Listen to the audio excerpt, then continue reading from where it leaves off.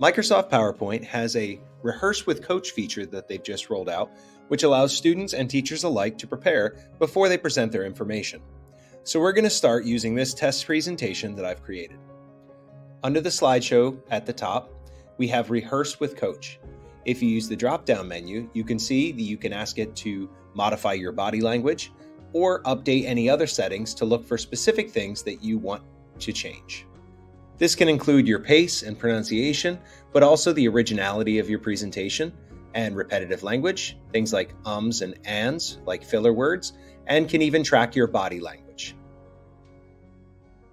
Once you have your settings set the way that you would like them, simply click Rehearse with Coach. It will ask if it can turn on your camera, and you must allow this just once. Now that the permissions have been updated, you get Start Rehearsing popping up in the bottom right-hand corner.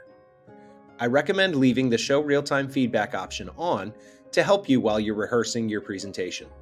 So now that I click Start Rehearsing, there I am, and I'll begin my presentation. I can now proceed with my slides in the way that I've already set them up. And as I'm presenting my information, it's tracking my body language and my words.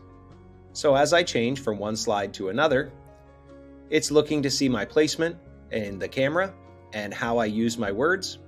If I read too much off of the slide, it will tell me specifically that I need to adjust my originality and creativity to stop reading from the slide, just like it has there. And it will also track my pace. So if I'm going too fast or too slow, it can show up and let you know that. It'll also give you reminders if you look away from the camera, like I have here.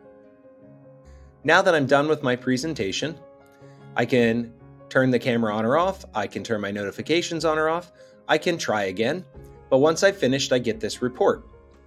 This report tells me what I've gone through and how long that it took me, and it gives me feedback on repetitive language, my filler words, inclusiveness, and every section has a Learn More option where it can give me more details. If I look at any of these graphs, I can track the pace over time. And if I hold my mouse there, it gives me more feedback.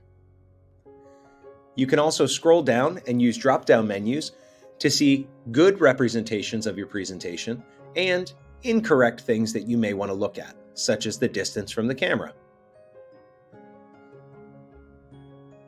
At the bottom, it'll also look at your presentation as a whole for originality and things that we may want to make a little bit better.